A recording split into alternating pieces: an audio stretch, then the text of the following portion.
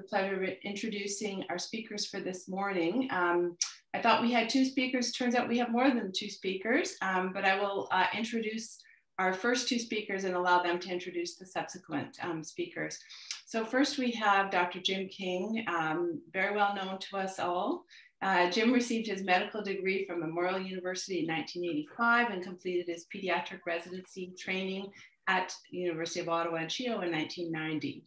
He completed his teaching fellowship in 1991 and then was appointed to staff at CHEO in 1992. Following this, he obtained a Master's of Science degree in epidemiology at the University of Ottawa in 1994. And perhaps this wasn't quite enough training for Jim, so he went back and completed certification in health informatics at the University of Waterloo in 2003. He was the chief for the Division of Pediatric Medicine from 1995 to 2006 and president of medical staff from 2007 to 2010.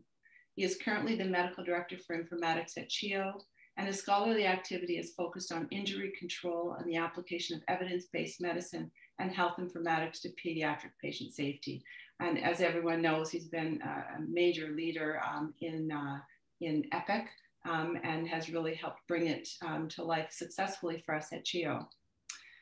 Our second speaker, Dr. Ellen Goldbloom, received her medical degree from Dalhousie University in 2004 and completed her pediatric residency and pediatric endocrinology fellowship at the University of Ottawa and CHEO, all finished in 2010.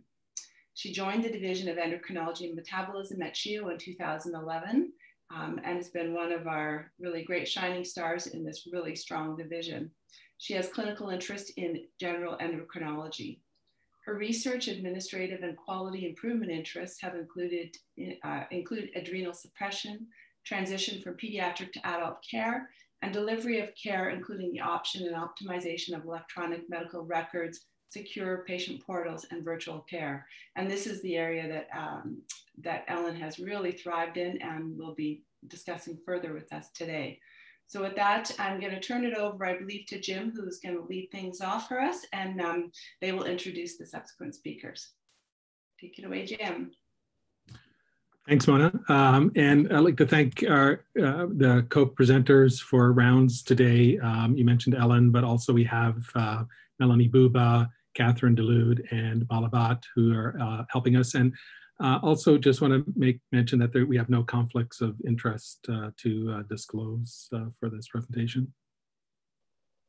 Our overview is to talk about our virtual care journey at CHEO, some of our unique programs for our virtual emergency department and our virtual family-centered rounds, and also to present our virtual care evaluation framework plan. So I wanted to start off with just a few thoughts around virtual care. Virtual care for us at CHEO, in 2019, we did a total of 504 telemedicine visits. We've completely upended that, and Ellen will speak more about CHEO's experience over the last year and the COVID influence on that. But many organizations were already well into virtual care. And in 2014, Kaiser Permanente had completed 40% of their visits virtually. Next slide, Ellen, please. I think the first thought that I wanted to mention is we're not in the business of telemedicine or the business of in-person visits. I think it's important for us to realize that we're in the business of caring, and caring is the provision of what is necessary for the health, maintenance, and protection of somebody or something. And I think it's very important for us to keep that in mind as we go through any of these processes and looking at how we're providing that care. And virtual care itself is not new. This is an example of a slow scan TV setup that I was introduced to in the 1980s in Newfoundland. And Max House, who is the former president, Dean of Medicine and president of the university, also was a founder of the medical school. He had actually started a program in the 1970s that ran well into the 1990s around virtual care, specifically around transmission of imaging from the offshore oil rigs. Also, even virtual care predated this. A letter to the Lancet in 1879, after the introduction of the telephone, a physician anonymously discussed their telling a parent over the phone that their child did not have croup, and allowed both of them to sleep soundly, apparently through the night. And then in the 1920s, Hugo Grinsbach did a lot of work around the potential future of how telemedicine might be used. And he had a teledactyl that he was proposing where you could actually examine the patient remotely, but had been publishing a number of documents around the potential future for using the radio to provide virtual care. The other thought I just wanted to mention, and this relates well with the what we're in the business of, is telemedicine is a disruptive technology.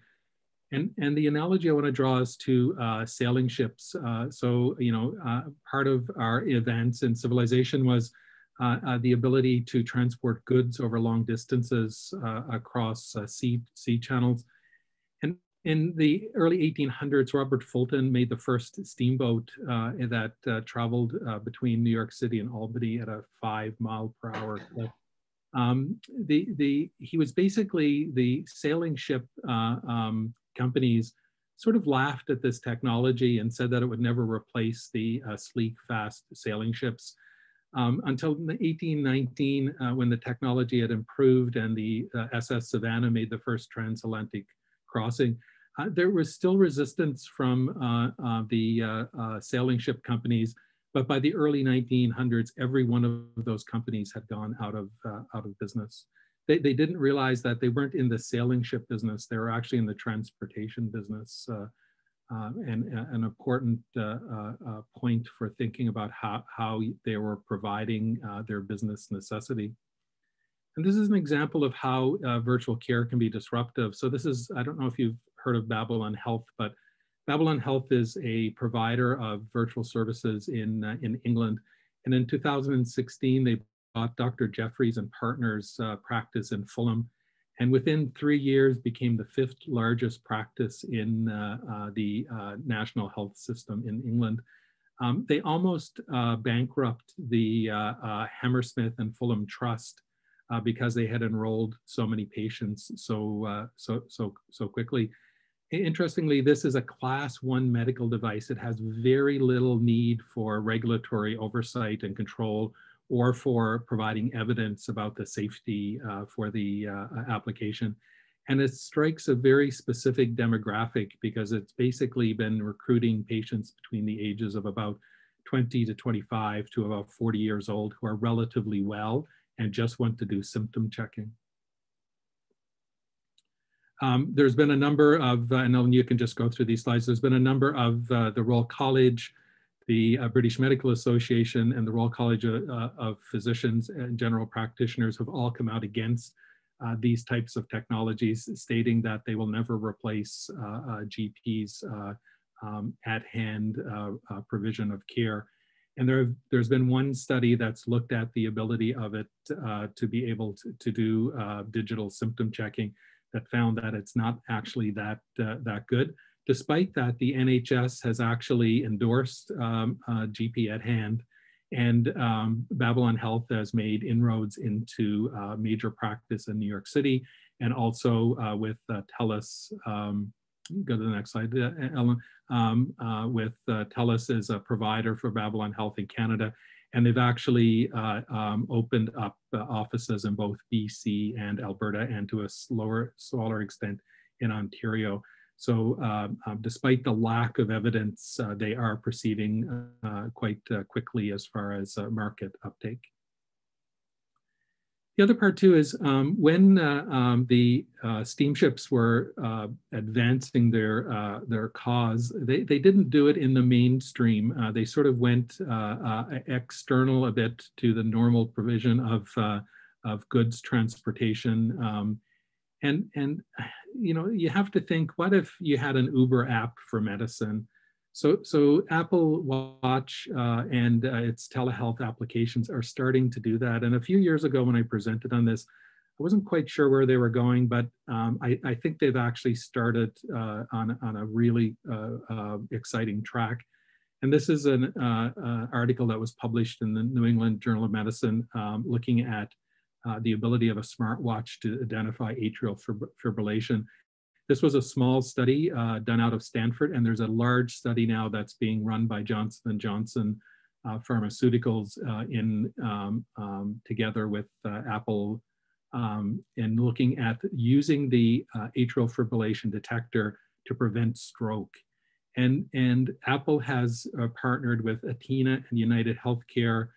They are in conversations with CMS, and as I mentioned, with Johnson & Johnson or Janssen Pharmaceuticals. And basically, if the app detects that you're having atrial fibrillation, it'll come up on your phone. The phone will make a recommendation to connect to a physician, which will be provided virtually. That physician will confirm what the actual ECG or what the recording is showing, that you are at risk for atrial fibrillation, and then we'll make recommendations for next steps for care. It's believed that this could save as much as $3 billion US every year in the prevention of stroke. Atrial fibrillation is the #1 cause of preventable stroke in the US. So just to circle back, my final thought is I do believe telemedicine will become a standard of care.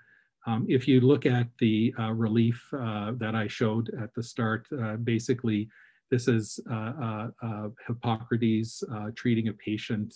The patient's in a dream state where a snake has bitten them and actually started to cure them. But what they actually believe is that Hippocrates is doing this. But if you notice in the upper right-hand portion of the relief, I think that's a video monitor. And they were probably telling us that virtual care was going to be coming in the future. And with that, I'll hand it over to Ellen for the next part of our presentation. Great, thanks, Jim, for providing that context. So, for all these reasons listed here and what Jim has explained, I think it's obvious to all of you that the question is not why, but how. And I'm happy to say that, CHEO was well on its way to actually establishing and formalizing their virtual care strategy before the pandemic. We had partnered with the Ontario Telehealth Network, and we're using HVV, or home video visits, and piloting in endocrinology and mental health. And through those pilots, we evaluated and we saw a lot of benefits to the patients, their caregivers, their providers, to kilometers saved, but also came up against a lot of barriers and obstacles, and that allowed us an opportunity to work through those.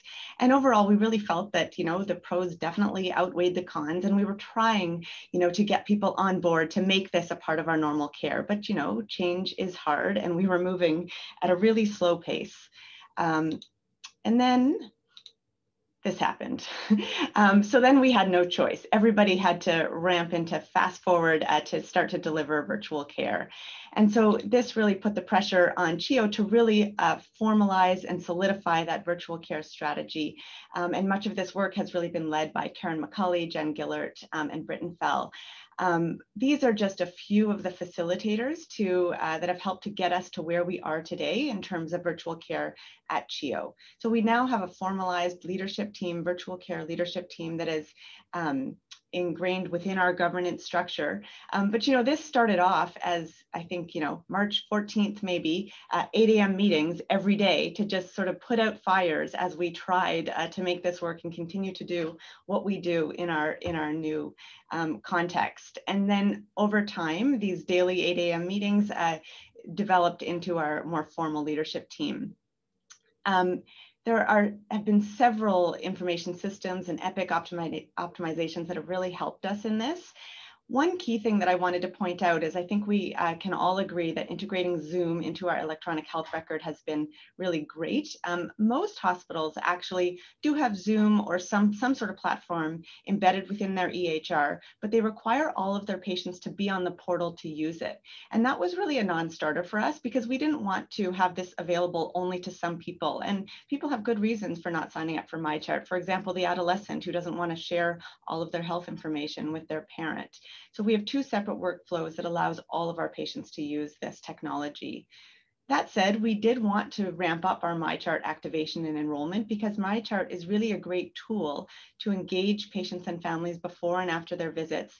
And it's a great way to electronically allow this transfer of information that might have otherwise or previously been done in person, for example, handing someone their after visit instructions. And proud to say that our MyChart enrollment has soared, and we have 50,000 unique patients live on MyChart now. E-faxing sounds like a simple thing, and it's something we've wanted for a long time, but the IS team was great in getting that up and running, and now we can send prescriptions for supplies and medications directly to pharmacies through Epic. And this one seems like a small thing, but makes a huge difference. So within our follow-up order, we added a few buttons that allow us to indicate whether we want the follow-up visit to be in person or Zoom. And what that does is it triggers a conversation between the provider and their patient to really figure out whether that next follow-up visit is it most appropriate based on the clinical situation, provider preference, patient preference. What is the most appropriate way to deliver that care? And something that we've added more recently is an extra button, we're all about buttons, which is whether the location of that visit is flexible. And that's proved really useful. So for example, I might think it's optimal to see my patient in person next time, but I still think seeing them virtually would be better than nothing if, for example, they're in isolation or they're sick. So I can click that button, and when they call to cancel the day before because they failed the screening, the clerk can say, oh, actually, we'll just convert that to virtual, and then we've avoided a cancellation and we've improved patient care. Lots of tools and resources have been created and are available on our intranet, also on our external website. We've really ramped up our operational support for virtual care. And some of the highlights in terms of some really exciting stories in terms of innovation and creativity. You know, there are clearly clinical areas where virtual care just can't replace it. So a surgery, a procedure. But there were several types of visits, particularly in ambulatory care, where there was just one small component of the visit that made people say, no, we can't do it because we need them to come in for this. And diabetes is a perfect example. Most of our care, we can do quite well virtually, but we were really missing that point of care hemoglobin A1C that tells us about their blood sugar control for the past 3 months. But it seems silly to have them come into clinic, you know, for an hour or more. And so we created this drive-through A1C clinic where they pull up to the back of CHEO, stick their finger out the window, get a capillary sample, and we get their hemoglobin A1C result. A similar model in mental health, where most of the care provision can be done virtually, but we do need to measure vitals to, you know, if they're on particular medications, for example.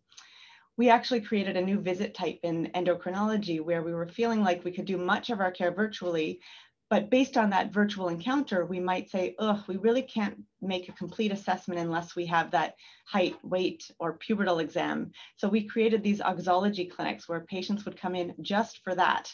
And it was just a very efficient and effective way to deliver care. And so in terms of our current state, we have several different platforms that are available, but really most people using Zoom that is integrated within Epic. We have virtual care up and running in really the majority of our clinical areas, and you'll hear more about that from Dr. Bhatt, Dr. Buba, and Catherine Dulude. And on the right, you can see an updated picture of our virtual care dashboard, which just shows you how prevalent virtual care is across the hospital. If you look back to our numbers starting at the beginning of the pandemic, you can see, you know, when everything shut down, we had no choice but to pivot almost completely to virtual care, providing 75% of our ambulatory care visits virtually. And then that dropped as things opened up, and we've stabilized just below 50%, which is our operational goal.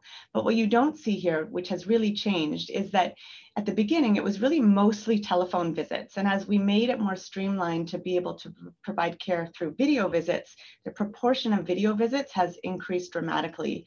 And that's important because we feel it's a better way to deliver care. It provides that extra element of communication and interaction. Also, it's felt to be more sticky, something that's probably more sustainable for several reasons, including possibly from a billing perspective, that perhaps we don't know what the billing landscape will look like, but chances are that that will be more acceptable than telephone visits.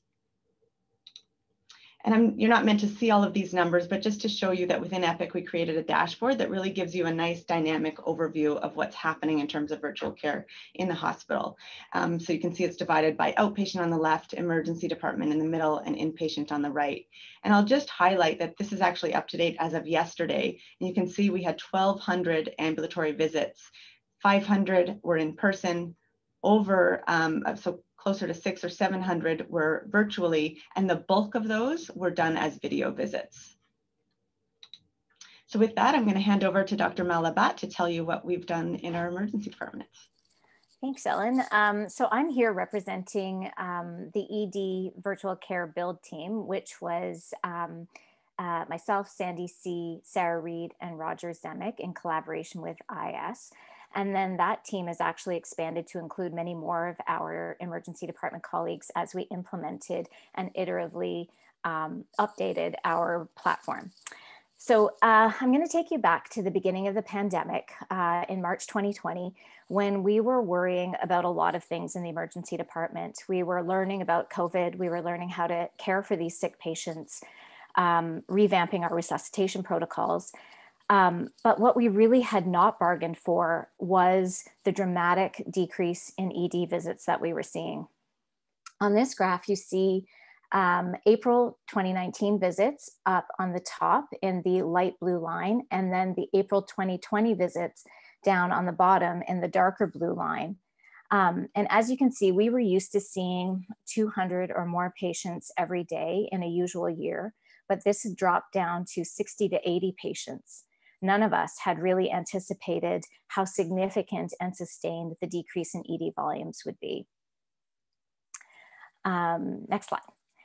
So we became really concerned about where these patients were. With the schools and daycares being closed and organizational sports on hold, we could account for some of the decrease in patient volumes as a result of decreased exposure to viruses and less opportunity to injure themselves because everybody was at home and not playing organized sports. But the more acutely ill kids were also not in our emergency departments, and we became really concerned about where these children were. We were afraid that the patients and families were not coming to the hospital because of fear of being exposed to COVID, and they were choosing to stay home over seeking medical care. So we started to hear that this phenomenon that we were experiencing was a global phenomenon. ED patient volumes were down all over the world, from Australia to the UK to South America and in the US. And they were down a significant amount, just like we were observing. There have been lots of papers published in the interim showing that there were delayed presentations of things like appendicitis and type 1 diabetes, new presentations of type 1 diabetes leading to patient morbidity, increased patient morbidity. But around this time, the province had also encouraged virtual care and telemedicine with policy and funding. So we decided to leverage the virtual visits that were already happening in virtual care, as Ellen was just telling us about, to create another option for care. We wanted children and families to have access to high quality pediatric care for their acute healthcare concerns. So with that, with the amazing support of the CHEO IS team, we created the virtual pediatric emergency department, which we call VPED. And this was the first in Canada. At the beginning of the design phase, we really had to reimagine what a self-referral emergency department would look like. So while we encouraged families to seek care with their primary caregiver if they had one, we also asked them to go through a checklist of symptoms or signs to really weed out whether their child had a higher acuity condition that should be seen in person in the emergency department. For example, fever in a young infant, or signs of severe infection, or injuries that would almost certainly need a physician for assessment.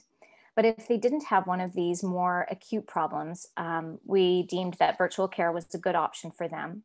And then they were asked to fill out a triage form, which provided us with information that a doctor would need about the reason for their visit.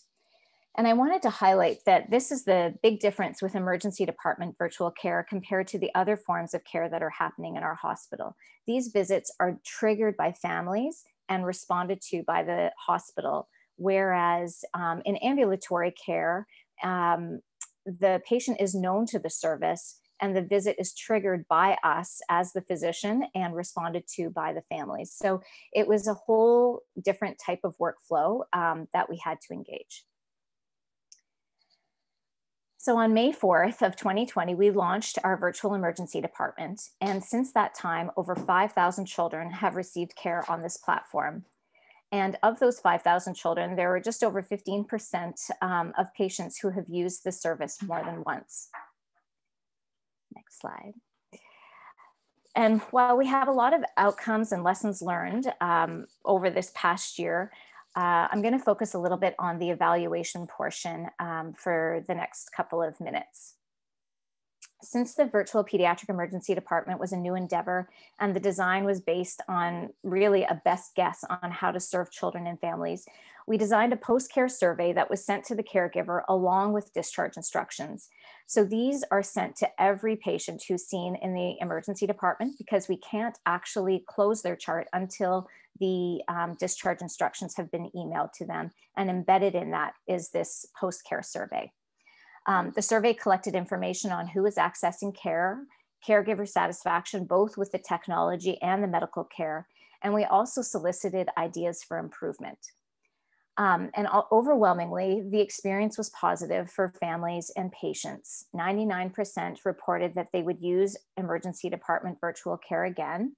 They gave us a 9.6 on 10 global rating, and 94% said their concerns were fully addressed. I could also add that about 85% of patients were able to be cared for solely in the virtual department, and about just under 15% were referred into the department for care. And we were not unhappy with that number because the whole purpose of this was to allow patients to seek care if they didn't want to leave their home, and for us to be able to judge whether they needed to go in or not, and to provide them with that reassurance. So in September of 2020, the province had recognized that virtual urgent care was important to the population during this pandemic and was already being provided in various forms across the province. They sent out a funding call in September and announced the results in December for applications from emergency departments across Ontario for people who wanted to offer virtual care or improve the care that they were already providing. CHEO submitted an application. It was led by Gina and Sandy, and we were very fortunate to be one of the 16 departments funded and one of 3 pediatric sites. So with this funding, we were able to make some improvements in terms of our evaluation. As you recall from a couple of slides ago, we had patients and families read through a list of conditions to see whether their child met these conditions or not, to decide whether they they should go and present in person to the emergency department. But we had no idea how many patients or families landed on this page, went through the whole list, and then followed up with an appointment or started abandoned. And so we had no idea if this actual self-triage process was working. Now we have this fillable form where we are able to track the people who go through the entire process and trigger a visit, or if they abandon that. With this information, we really hope to be able to understand whether where our community needs may lie and how we might better meet the needs of our community. Our post-care evaluation has also evolved with this funding. We're now participating in a provincial assessment of virtual care, which is also in survey format and is embedded in that same email that is sent to families at the conclusion of the visit. This survey is a little bit more robust in understanding whether virtual care has met the caregiver and patient's needs. And it's being led by Shelley McLeod and Katie Dainty. Both of these women are scientists from Toronto. Shelley's from Mount Sinai, and Katie Dainty is from North York General. We just started to participate at the beginning of April, and we're really looking forward to seeing these results as for us on our own, but also in comparison to the other pediatric centers that are offering virtual care. So what does the post-pandemic virtual pediatric emergency department look like? We know that that it will stay, and we think that it will evolve over time to continue to fill this gap for families. We don't still understand about the equity of this platform. Are all members of our community served by this video virtual platform? And that is something that is yet to be determined. We also see it as a solution, perhaps one day if our volumes do return to normal, as a way to offset some of our non-urgent or low acuity visits that we were trying to divert. If you remember pre-pandemic, we were looking to divert a substantial number of those patients. So this could be the answer to that as well. Thank you, Mala. So we'll hand it over to Melanie Buba and Catherine Dulude to talk about what has happened and is happening on the inpatient side. Thank you, Ellen. Melanie and I are sharing today work that was really multidisciplinary team effort, as we've heard from everyone else so far. Lots of engagement from nursing and physician teams, pediatric medicine admins, and our unit clerks, and a lot of support from IS. But in brief, in April 2020, we started working on virtual care options for inpatients in an effort to maintain physical distancing and preserve PPE. And this was kicked off really by executive leadership asking for virtual family-centered rounds to avoid many people in close proximity at bedsides and in the hallways. And 1 year later, unfortunately, we still need this workflow, and it is now also being used as a workforce preservation measure. And so that's really what we'll focus on today. But before we get to that virtual family-centered rounds development, in addition to virtual family-centered rounds, staff asked for virtual visits and multi-D meetings to facilitate virtual consults or follow-ups where a physical exam was not required. And today that is regularly used by psychology and others. And virtual multi-D meetings with or without patients are also well used and include, for example, reviewing images with radiology team or bringing in offsite family who are otherwise not able to participate in care. And more recently, we have implemented virtual family visits for adult patients in PICU, really a kudos to CHEO in this area, as it allowed the family to see their loved ones for the first time after more than a week of admissions at other hospitals. So definitely virtual care appreciated on the inpatient side. Family-centered rounds at CHEO, as many of you are aware, is a daily opportunity to bring together the multidisciplinary care team to ensure shared understanding of patient current status and plan of care. And the goal is to maintain team situation awareness and facilitate shared decision-making.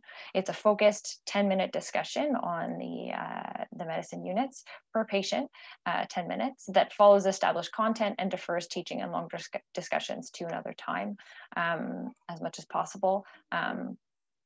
For example, translation would, not prolong rounds. We would try and do that in a separate meeting. Next slide, Ellen. Many of us are familiar with the roaming multidisciplinary team of 8 or more people. And so in April 2020, we launched a project with the objective to maintain family-centered rounds while adhering to public health recommendations and preserving PPE. And our aim was to use available telemedicine technologies to create and implement a virtual model of family-centered rounds that adhered closely to our institutionally accepted in-person family-centered rounds workflow, specifically facilitating multidisciplinary participation in a safe and cost-effective way. And our hypothesis in doing so was that this virtual family-centered rounds would be effective, useful, and acceptable to stakeholders. And so the picture on the right is a little bit of what our new process looks like now. Next slide, please. Next slide. Thanks. So how does it work? The admin set up Zoom accounts for each of the 3 physician teams, pediatric medicine teams, with recurrent daily rounds Zoom meetings as a static meeting ID, and Outlook calendar invites are sent to the physician team, MRPs and residents, with a Zoom login information for the team so that they can host the meeting.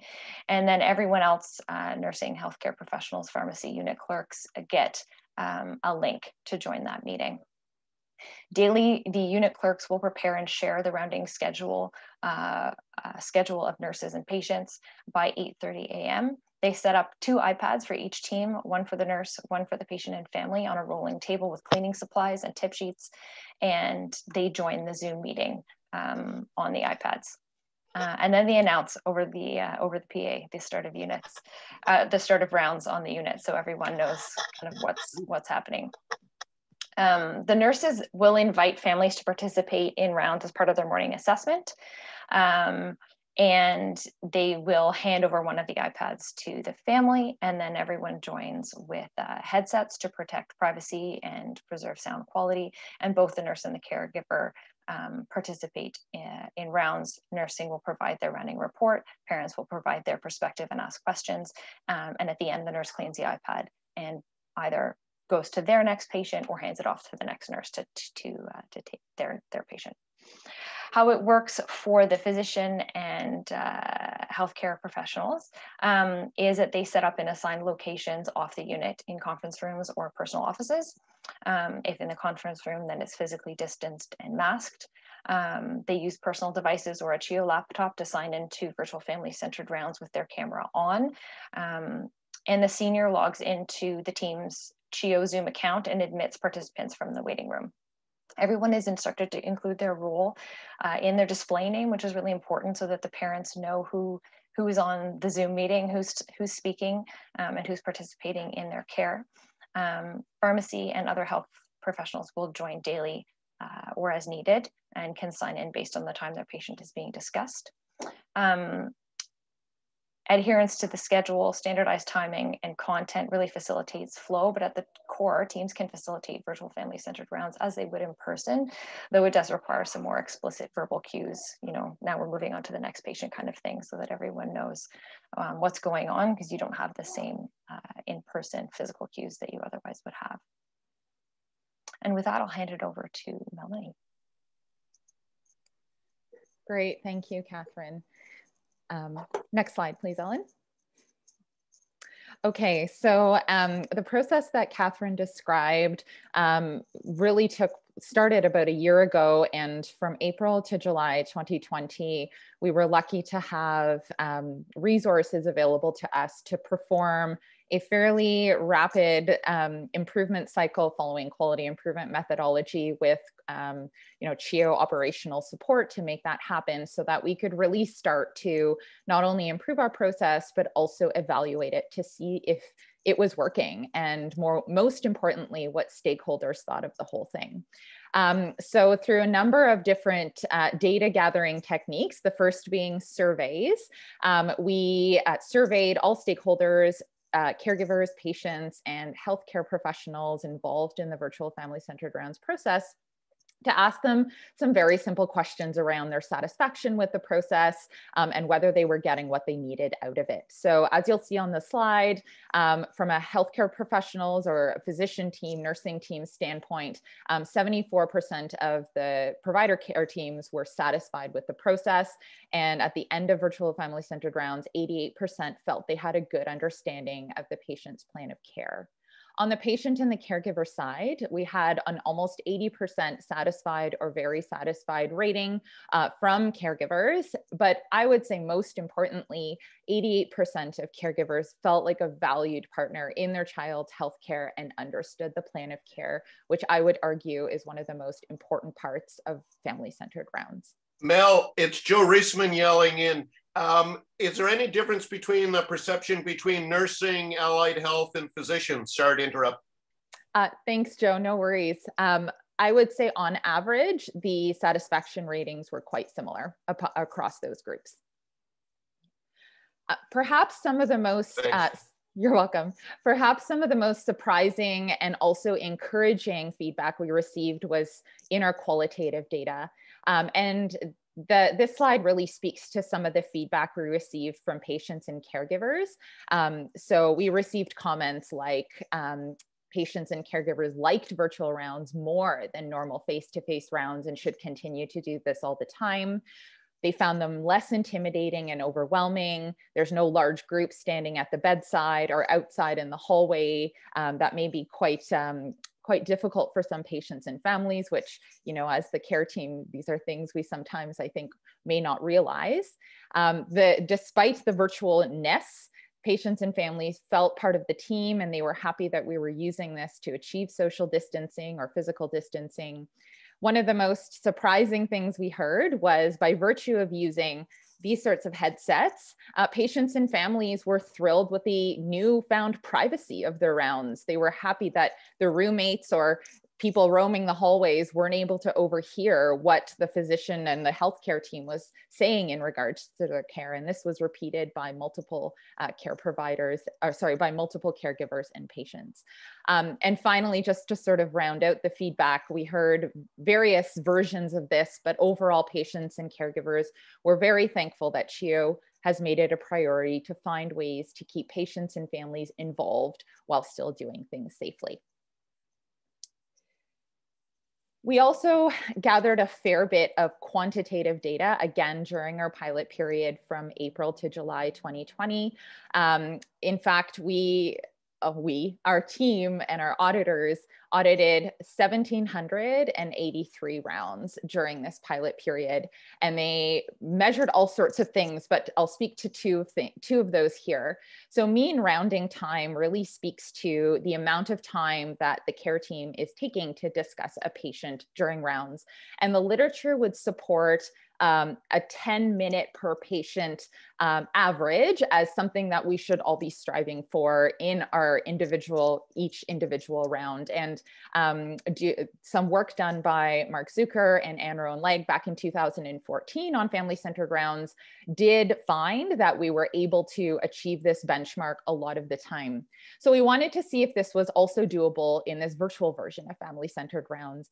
And as you can see from the control chart, the process when we first started for mean rounding time was quite out of control. So you'll see that the tips of the graph going above the upper and lower control limits. But over time and over the pilot period, you'll see that the line gets a little bit, sticks around the mean a little bit more, and which means the process was trending towards statistical control. And so on average, our mean rounding time was 8.4 minutes per patient. And I would also highlight that in July, the mean rounding time was actually under 8 minutes per patient once we were a well-oiled machine. With respect to mean transition time, so this is the time it takes for the wait time between patients. Our goal was to have this under 4 minutes, and we were successful in achieving this goal with a mean transition time of 2.9 minutes between patients. So this is a process that we are really proud of. And other than virtualizing the current process we had, this also presented an opportunity to tweak our current process and make it even more efficient and overall improve it. So we were able to sort of re-standardize how family-centered rounds and virtually family-centered rounds are done, particularly with respect to the structure and timing of the rounds. We were able to develop a schedule for pharmacy involvement that allowed their involvement to be both more predictable and more regular. Improved nursing attendance, just to pause on this for a moment. As you saw through Catherine's discussion of how the actual process works, it is very much a nurse-driven process. It is the nurse who is bringing the iPads to the patients and the families, and therefore nursing engagement and nursing attendance is so important. Prior to virtual family-centered rounds, our physicians had retrospectively estimated nursing participation at about 65 to 70%, but we're happy to say that nursing participation in rounds increased to over 90% as part of the virtual family-centered rounds process. We were able to achieve a process that was safe, secure, and confidential. We were able to reduce infection risk, and reflecting on the number of patients and the number of members of the rounding team during the pilot period, we estimate that we saved about $36,000 a month in PPE, which would really translate from everyone gowning up and going into a room to discuss a patient, which is really the standard for family-centered care or family-centered rounds. But by virtualizing this process, we were able to save quite a bit of money for the hospital. We do see some utility to this beyond COVID-19, and I'll discuss that in a moment. And this has really resulted in interest from hospitals, children's and adult hospitals from across the country. Just to touch on some of the unanticipated benefits or surprising things about this, some of which I've already discussed. So the privacy and the confidentiality piece is huge. There's been a fair bit of literature since the onset of the COVID pandemic around the challenges associated with PPE and how this may hinder, obviously, nonverbal communication and communication overall. And with the virtual family-centered rounds process, particularly for the staff who is able to do this from their office, there's an opportunity for our patients and caregivers to see what we look like without a mask. And I will say that it is an incredibly rewarding experience to have a toddler like grab at the tablet because they see your face for the first time in, the 24 hours you've been providing their care. We had a situation recently where a resident member of a provider care team was on home isolation, and that resident was actually able to participate in rounds from home despite the home isolation and stay up to date with all of the patients on the team, which we thought was a really neat benefit we hadn't really thought of. The point about flexibility, and here comes Alex McKenzie, used with permission. So this is Alex McKenzie on his bicycle, I assume coming to work and participating in family-centered rounds from afar, which we thought was again totally unanticipated, but great part of this that provides some additional flexibility not only for staff but for learners, as discussed. And finally, this has been a great opportunity to share these lessons with other hospitals and other organizations nationally and even internationally. So in terms of next steps for the Virtual Family-Centered Rounds project, so based on our pilot data, we have prepared and are about to hit the submit button on a manuscript around this. We have, at this point, started rallying and will hopefully be implementing a rigorous process evaluation and a fulsome technology assessment over the next few months, which we're happy to say has had a ton of patient and family interest to be involved in this, and a lot of support from our patients and families on both in the CHEO Patient Family Advisory Council and the CHEO RI Patient and Family Advisory Council. And then out of this formal evaluation, we hope to develop a toolkit which allows us to really create a bit of a recipe for virtual family-centered rounds that we can then disseminate to other hospitals who want to do this in their own institutions. And with that, I'll hand it back over to Ellen. Great, thanks Mel and Catherine. So just a couple more slides just to round it out, and then we'll have time for questions. So hopefully we've shown you that CHEO is really a leader in virtual care delivery operational, and we've seen that as we've spoken to other hospitals. It's been clear just how well we are doing things, which is great. And evaluation is already underway, as you've already seen in these two clinical areas, but also several other clinical areas, mostly focusing on the individual experience, the caregiver, the patient, the provider, also some other outcomes, but evidence is really lacking in terms of patient outcomes, equity, quality, safety, cost effectiveness.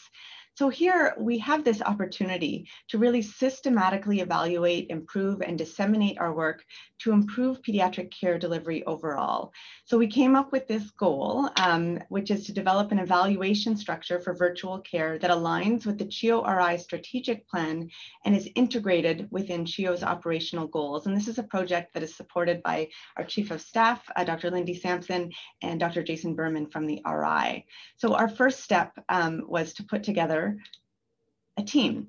And so I won't list everybody here, but hopefully you'll see some familiar faces. So we have a strong team with representation from several clinical areas, also representation from the CRU, the RI. We have expertise in quality improvement, social determinants of health, information services, human factors design.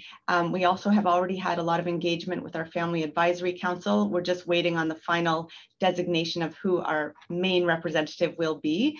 What we've done to date, we meet every 2 weeks. We've had a couple meetings so far, and we've decided on our deliverables and our approach to an evaluation framework.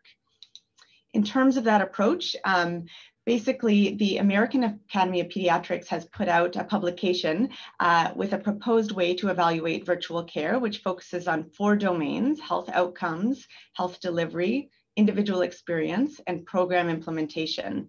And we have critically appraised that together. We like it, but we noticed some gaps. And so we want to work on revising that, modifying it, making it more better for CHEO to use and better for Canadian users. And we want to incorporate some of the domains that have been, well, all of the domains that have been identified locally from Health Quality Ontario's domains of quality care. So we're working on a framework that incorporates those things. If we fast forward to what would success look like, and hopefully we'll be back here in a year or two to tell you what we've done. But basically we want to have a CHEO virtual care hub that is recognized certainly internally, but ideally also provincially and nationally as really the go-to place for virtual care implementation, evaluation, and innovation. These are some of the examples of the deliverables that we hope to have, but ultimately really improving healthcare delivery systems and improved health outcomes, including but not limited to patient satisfaction. And we also want to take a deeper dive into the cost savings, not just individual, but also on the healthcare system, environmental cost savings as well. So ultimately, we hope that the utilization of this framework that we develop will be used to obtain results that will really impact patient outcomes, inform service design, and support requests for funding. So with our final slide, we like this quote, which says, "You can't use this technology, show people it exists, demonstrate that it's actually really convenient and positive. And then when we are able to return to some sort of normality, say, well, you saw the future, you've seen all the technology, now we're just going to take it away." Obviously, that's not going to happen. There's no question that virtual care is a disruptor, but hopefully you've seen today how we've adapted to uniquely working with virtual care in this new context to deliver care effectively. And really looking at virtual care not as its own thing, but just a component of the overall care we provide, which is the business that we're in. And the remaining question is really how we will use this new tool to build a sustainable and effective healthcare delivery system in the future after the pandemic. And with that, we're happy to take any questions. Wow. All right. Well, that was truly an amazing presentation.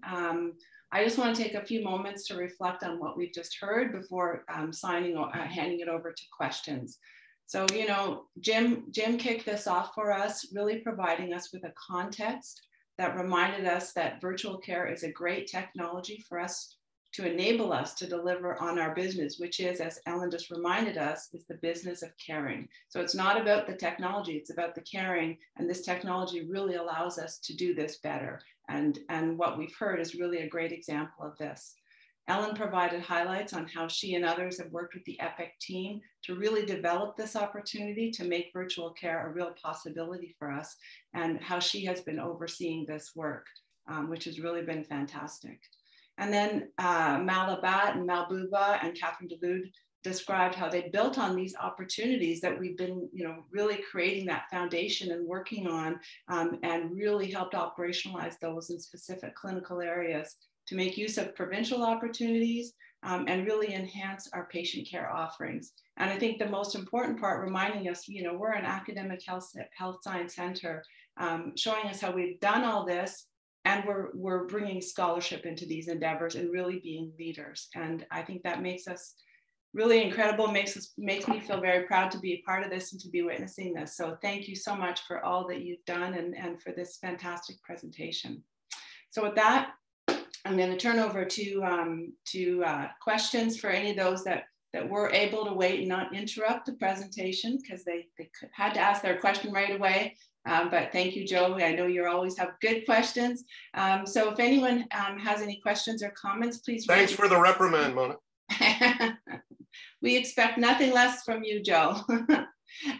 So does anyone have any, there's been lots of very positive comments in the chat, but if anyone has any questions or comments they want to bring forward, please raise your hand or go ahead and speak. Hi, it's Alec McKenzie, the cyclist. Mel. Hi guys, great talk. Loving the helmet, Alex. Thank you. Thanks for. Mala, can we track out the kids that we're seeing virtually to see that their natural sequelae is similar, better, or worse than kids that come in? Is there any way, in addition to getting patient satisfaction, family satisfaction, a sense of, is their medical disposition impacted at all by doing it remotely? And yeah, so it's a great question, and it is something that we are tracking. So we track the 72-hour bounce back visits to the emergency department from virtual care. There's a portion of patients that are referred into the hospital by virtual care, but there are those that choose to go to the emergency department after receiving virtual care. We're about to publish a manuscript on this, and it shows that we're actually very good at deciding who needs to go into the emergency department. I can't really pull the numbers off the top of my head, but there were a very small number of admissions that were referred in from virtual care, and only one admission in this past year from an ED bounce back visit. Wow. Yeah, pretty good. And, the majority of patients who bounce back to the in-person emergency department are for febrile illness. So, we can understand that. We refer a lot of these kids into the department for testing for cath urine in the young kids. But if the fever goes on for some time, we can understand the family's concern and hesitancy, I guess. I should have pulled up those exact numbers for you. Sorry, Alec. No worries. You can loop back. Okay, great. So time for a few more questions. Joe Reisman. Thanks, Mona. First of all, congratulations to Jim, Catherine, Melanie, Ellen, everybody on the IS team for really enabling transformative change at CHEO. Again, as in my comments, this is one of the most exciting things I've seen, and COVID has certainly been the burning platform for change that will hopefully be sustained. Jim, first question, I have two comments. First question, we should, or are we working with tech firms, possibly in the region, maybe Waterloo, to enhance the amount of stuff we can do virtually? For example, I know Lillian Lai and eConsults has looked at working with some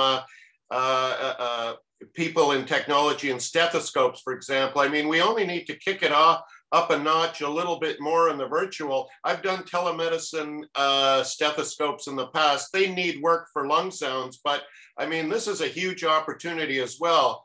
Whether it's incorporated in an app, an oximeter at home, a stethoscope that we can use over an app, a spirometer that could be used over an app. The possibilities are endless. And since CHEO is so leading in this area, it'd be nice to see we keep up the momentum and not let others overtake us, or that we work collaborative with others. And the other thing is, for advocacy, are we making sure that the really poor folk that aren't connected are having opportunities? For example, we could advocate for e-links and women's shelters and places where people don't really often have access to e-medicine. I'm just worried about the very compromised and unconnected folk not being able to take advantage of this. But anyway, just two ideas, sorry. Yeah, I think the answer to both those questions are actual other rounds. They're not sort of necessarily quick or short, but we are working with other groups with regards to how both we can operationally provide better care from a virtual perspective. Just as a quick example, I mentioned Kaiser Permanente before. Kaiser has a system set up. It's a large operational system. They have over 38 hospitals. where if you're a family doc and you're in with a patient, if you need to connect to a specialist, you can do it immediately through a virtual visit. And they've been able to decrease the number of specialty consultations by 40% by doing that. So they think it frees up time for the specialist to support the family docs, but also for the specialists to actually focus more on what they need to focus on for complex, medically fragile patients. So there's lots of opportunity around that. Ellen and I have had lots of discussion around the equity and social determinants of health with regards to the provision of care. And I've had that with Karen as well. Karen and I are leading the sort of strategic approach from the hospital for this. We really believe that there is an equity issue that we need to address, and we are looking at it. But the first thing we need to do is actually get the data to sort of show where that is and where those areas are that we need to focus on. But that is definitely one of the priorities for us. Okay, so we are at time. I know there's two more questions. I'm going to allow that to continue, and then we'll sign off. So if anyone that needs to leave, please go ahead. Martin, you're up next, and then Tom will be the final question. Yeah, thanks, Mona. It's a quick one, but anyway, congratulations to the team for coming so far so quickly in this area. I just wondered about sustainability of funding. You know, clearly this depends on the direction that the government goes as far as funding visits. I mean, do you have, 100%. And I'm surprised you didn't touch on it at all in the presentation. What do you think the chances are that the government is going to continue to fund 50% of our visits as virtual care visits? Yeah, and I just very quickly, while we've changed to 50% of our in-person visits to virtual visits, I would actually challenge that 50% of the activity we were doing before COVID even started was virtual. So two-way message, and it was asynchronous. So like this is more, we're talking about synchronous virtual care provision. But I think that's absolutely right, Martin, that funding is going to be probably the big lever for this. And we definitely need to advocate to maintain the funding to be able to provide the service, because I think the service will melt away quite quickly if there's no funding for it. So you'll have to let us know what we can do as a group to advocate for this, because it has been fantastic. Absolutely. And I think one of the important things is that, you know, right before the pandemic, the pilot where OTN was allowing for funding through the home video visits, that was expanded to be available to everybody. And then we had an agreement with OTN saying we could use Zoom instead of OTN to do that. So already we had that allowance for video visits, which is why I talk about video visits being, you know, more sticky and sustainable, because I can't imagine that they'd turn back and change their mind about something that they, you know, had allowed before the pandemic. I feel that the telephone visits might be harder to sustain and certainly still have a role. So it'd be nice if there is some, but I think we're already on the right path in that we have streamlined how we all do video visits. It's right within Epic. So because that was really a barrier, you know, logging onto a different system and not having it right in our system. Okay, great. Final question, Tom. Hopefully it's a brief one. Thanks, Mona, for letting the rounds extend a little bit. I think for the past year, we've seen this incredible team take a whole bunch of It's Impossibles and suddenly make them happen. And I see 3 more It's Impossibles that I'm hoping this group will make possible the next year. The first is extending Epic to pediatricians in the community. I think there's enormous benefits to that.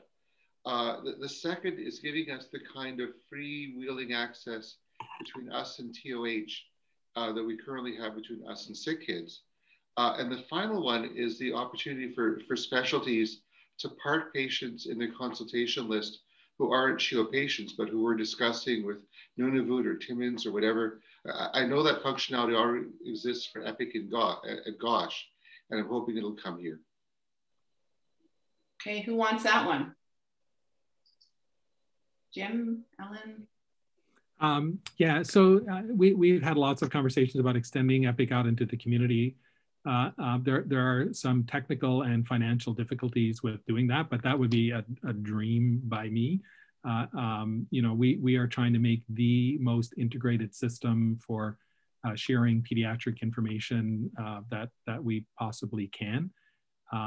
But I think we're going to need provincial external help to be able to do that, or the will of the community to want to shift to Epic, for instance, as a provider.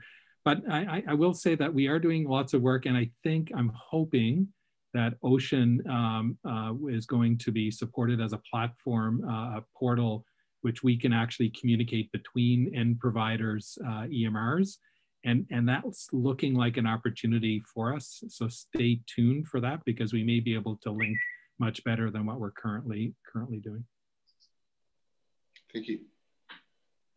Okay, well, with that, thank you all for your staying on for this additional time. Fantastic work, and we really look forward to where we go next. Thank you all.